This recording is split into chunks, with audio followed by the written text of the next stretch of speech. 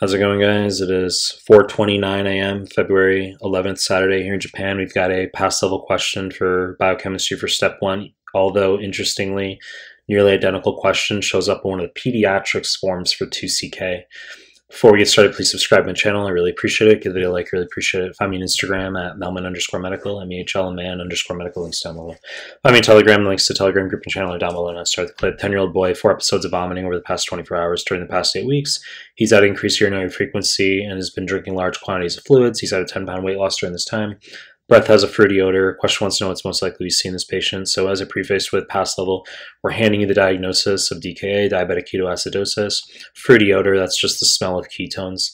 So the reason he's got polyuria, the urinary frequency, is because the high glucose concentration will be filtered. Glucose will be filtered across the glomerulus, and it's going to pull water with it. So you're going to lose water. Okay, you're urinating a lot, polyuria, drinking a lot to compensate. So let's just whip through the answers. Choice A, decreased carnitine shuttle activity. Wrong fucking answer. Now, a lot of nonsense. Biochemistry, step one, of course, pass fail now. You could be aware that carnitine shuttle is required for breaking down fatty acids. So you're going to bring fatty acids from the cytosol into the mitochondrion, and then inside the mitochondrion, they're going to undergo beta oxidation, where you're producing acetyl-CoAs. And the acetyl-CoAs will ultimately make their way into ketone bodies. Okay, so that's the process. That's what carnitine shuttle is used for. So if insulin is absent in DKA, we're not going to be building fatty acids. We're going to be breaking them down. So we'd have increased carnitine shuttle activity, if anything. Now, something else you can be aware of, a bunch of garbage, okay, is that carnitine deficiency, MCAD-LCAD deficiency, medium, long chain, acyl-CoA dehydrogenase deficiencies can cause what's called hypoketotic hypoglycemia. Wrong fucking answer.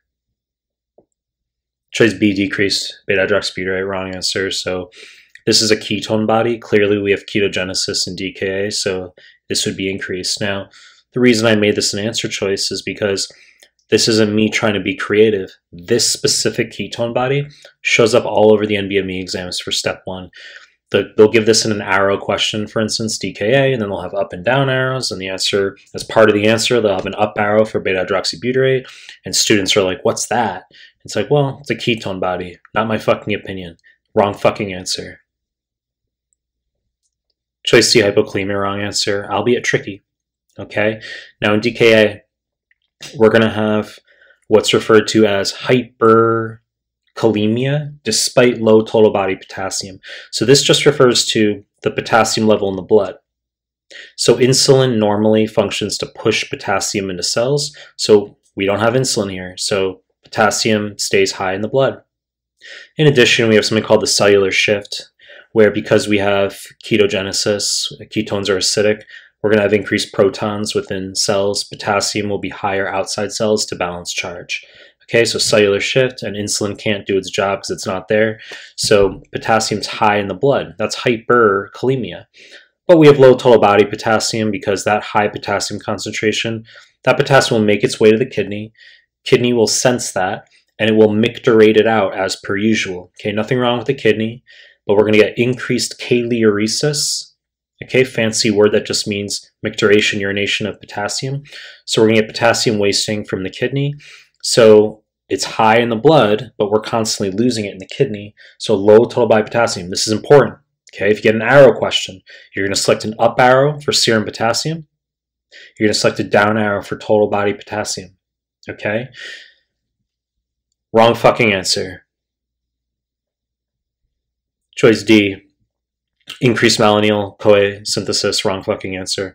So, bunch of fancy garbage. Okay, so mehlmanmedical is created during fatty acid synthesis, and this in turn will actually inhibit the carnitine shuttle. It shuts off the carnitine shuttle. Okay, as I've already said innumerable times, back in the day when we were all shooting for our 280 on the step one numerical, we used to memorize a bunch of garbage. Wrong fucking answer. Choice D, increased tidal volume. Correct answer. So DKA, high anion gap metabolic acidosis. So we have a low bicarbonate. It's part of mud piles, the D in mud piles, right? So we have a metabolic acidosis, and we're going to blow off our CO2 to compensate. CO2 is acidic. So we just have low bicarb And we're going to have, so bicarb normally 22 to 28. We expect a bicarb generally under 20. Bicarb can go super fucking low in DKA. And normally CO2 is going to be 33 to 44. So we expect a CO2 under 33. So I'm not going to get into all of the nitpicky stuff with Winter's formula, etc. But what I can say is for arrow questions, you're going to select in DKA, you're going to select down arrow bicarb, down arrow pH, you're going to select a down arrow CO2. Of course, you're going to have compensation, but they're still going to have an acidosis. You're going to select an up arrow for anion gap, and you're going to select an up arrow for serum potassium, down arrow for total body potassium, down arrow for serum sodium. It's dilutional hyponatremia, high glucose in the blood, keeps water there, dilutes out the sodium. You know the deal. I'm going to continue to make more content. If you like my stuff, subscribe to my channel. I appreciate your time. That's it.